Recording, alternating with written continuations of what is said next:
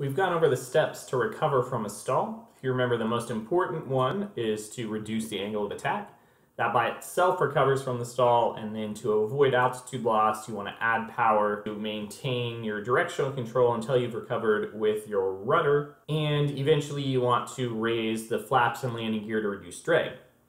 Then we talked about how airspeed relates to the critical angle of attack, and the things that change the speed that an airplane will stall at, which are load factor, weight, and flaps.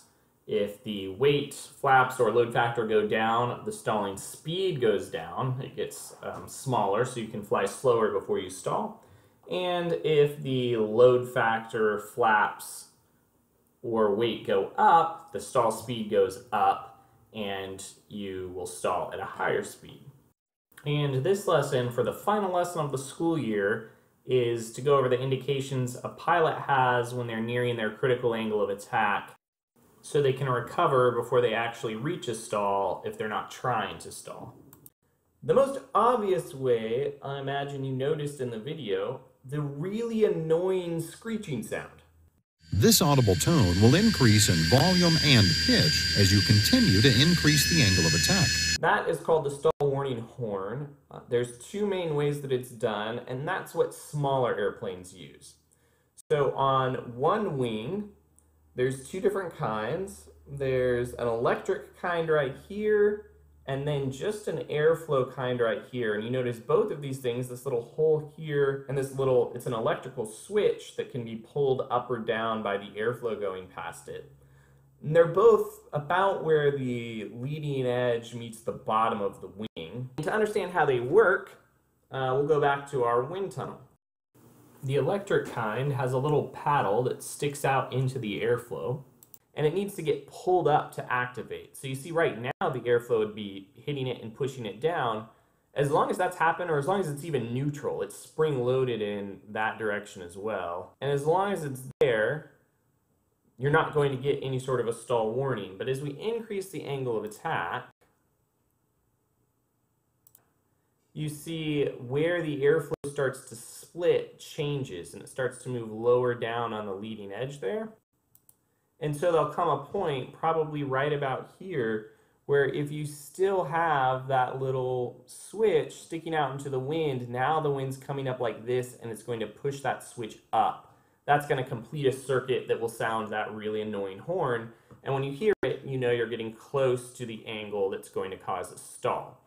Usually that's actually a 3-position switch. So if the wind's blowing it just a little bit, it'll give you that first sound. And then if the angle of attack increases even more, it'll move it all the way to the top position, and that will give you that really high-pitched sound that you'll hear throughout the stall until you start to recover. The second kind of stall warning horn is basically just a glorified referee's whistle. That's this one right up here. You see there's an inlet to let air in, and that inlet is basically like the back part of the whistle here. So if you were to put your mouth here and suck on that, it would make the same noise that it makes blowing through it. And so they position this hole where as you increase your angle of attack, suction moves forward and down on the leading edge. And by the time it hits here, you're almost at your critical angle of attack. And so it will blow the whistle. The more you increase your angle of attack beyond that, the lower the pressure will get there and the louder the whistle will sound. On larger airplanes, they have something called the angle of attack vane. And that's basically this little wing-looking thing on the side of the airplane, and it just rotates here. So on the ground, because there's more weight in the back, it just flops down.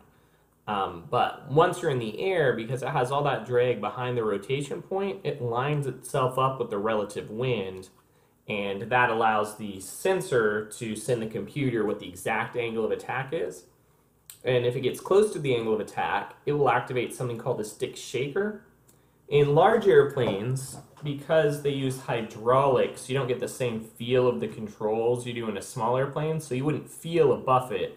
So the computer actually creates a shaker to give sort of the same sensation, but that's loud enough that you don't need the annoying stall warning horn. Although the shaker's kind of annoying too. This is what it sounds like. You see there's just a little physical motor right there that's shaking the yoke. and that tells the pilot they're getting close to the stall. And then if you continue to increase the angle of attack much past that, you'll activate the stick pusher, which is where the computer activates a motor that physically pushes the yoke forward and shoves the nose down to avoid ever actually aerodynamically stalling.